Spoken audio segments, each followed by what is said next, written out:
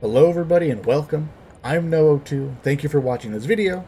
I will be going through all of the legendary weapons, quick little breakdowns and explanations of what they do and how they work, and some little numbers stuff that they got going on.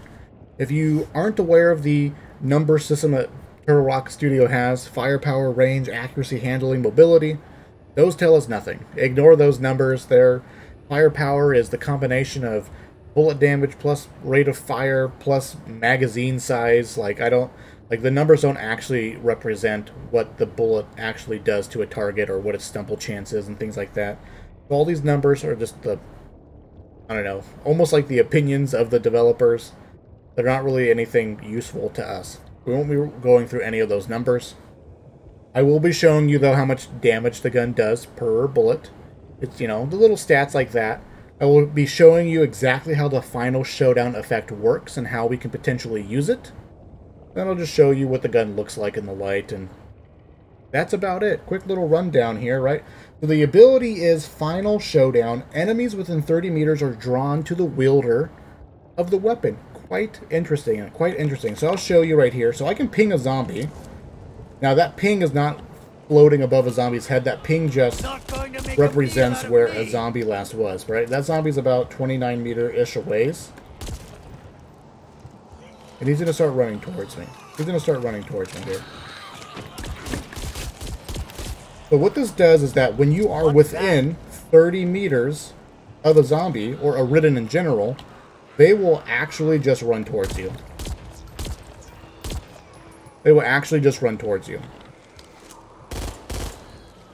I don't realize they're running out of ammo. Oh, hello? And that's all it does. That's literally all it does. I want to point out that this is not a taunting effect. What I mean by that is, if there is a teammate in between me and the zombie that's charging me down, that zombie will aggro onto my teammate that's in between me and the zombies. Also note that Nemesis, that effect, still takes place even though I'm holding my Beretta. The Final Showdown pull zombies towards you effect is still happening even though I have the weapon holstered. In addition to if a teammate is in front of you and a zombie is being aggroed onto you, right? The zombie will just aggro onto your teammate. In addition, if a teammate was maybe not necessarily blocking our path, I found that once the ridden are sort of in a general combat range of you or your teammates, it's all up for grabs. It doesn't seem to be super consistent, with what I mean by it's not a taunting effect. It'll pull zombies towards you, but at any point if the zombie gets a other desirable target, either in its way or just off to the side, the zombie could just as easily retarget somebody else.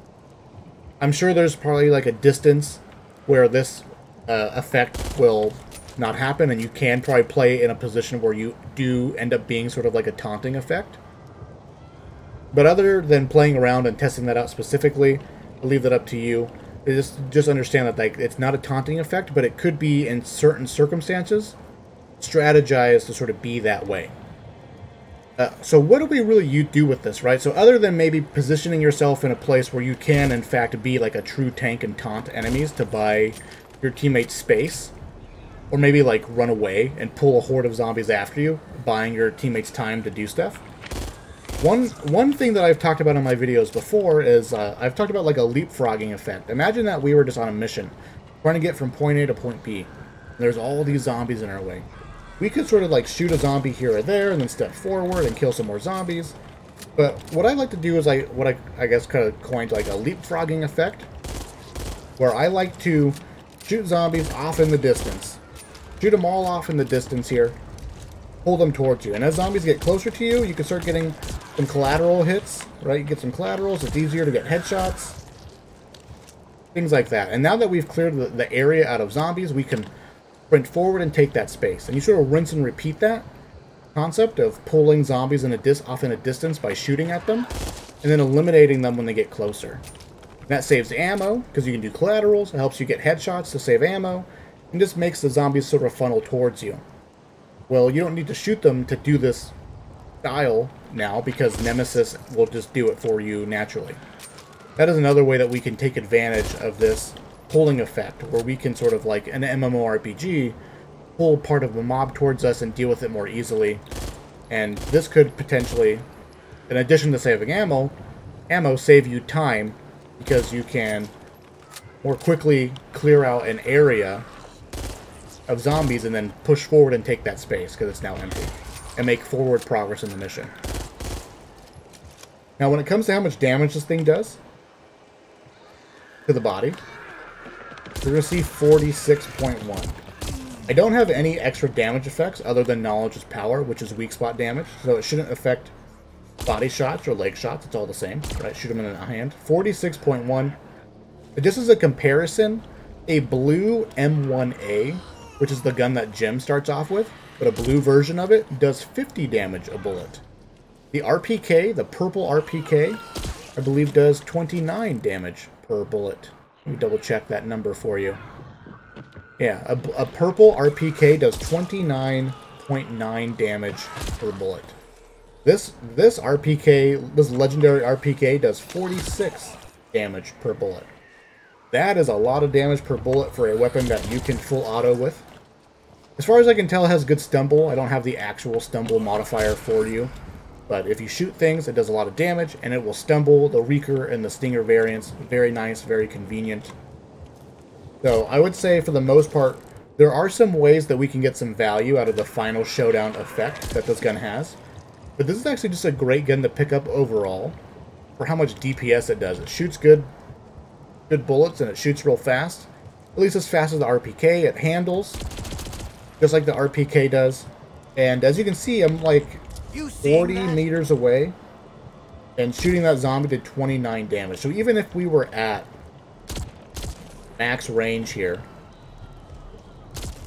which I believe is 29.5, at max range, this just turns into a purple RPK. At max range, it's the same as a purple RPK as far as DPS goes still. A pretty cool gun in that terms, stat-wise, like flat damage-wise. The effect is so-so, but it'll get some value out of it. That's it for the Nemesis, I think. Let me know if you have any other questions, concerns, or other things that you know about this gun that I didn't cover yet. I would appreciate it. Otherwise, I will see you in the future.